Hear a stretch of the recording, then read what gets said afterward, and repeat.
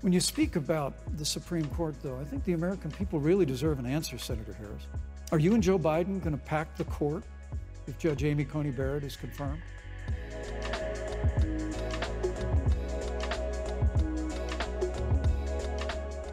Your party is actually openly advocating adding seats to the Supreme Court, which has had 9 seats for 150 years, if you don't get your way. This is a classic case of if you can't win by the rules, you're going to change the rules.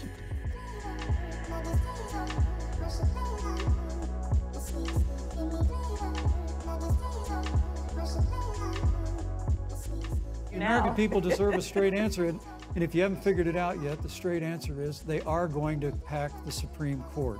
I just want the record to reflect she never answered the question.